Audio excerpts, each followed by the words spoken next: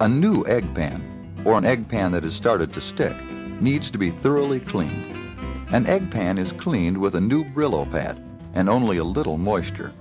Move the Brillo pad in a circular motion to thoroughly scrub out the inside of the egg pan. Then, using the same technique, clean the outside.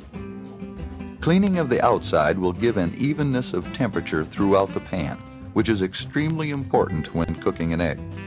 The outside is also seen by the customer and must look good.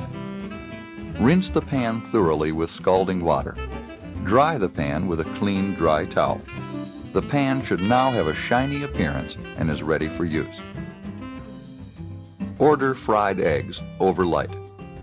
Using the 1/2 ounce ladle, place 1/2 ounce of shortening into an egg pan and allow it to heat for 2 to 3 seconds if the pan has been in constant use, and 30 seconds if the pan is cool. Pour off the excess shortening, then break 2 eggs into the pan, making certain there are no eggshells left in the eggs.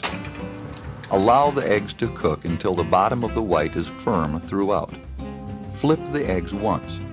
Allow them to cook for 10 seconds, then flip them again. Immediately after flipping the second time, the egg should be slid from the pan onto a serving platter. Egg orders are served with grits, buttered toast, and jelly, unless the customer requests otherwise.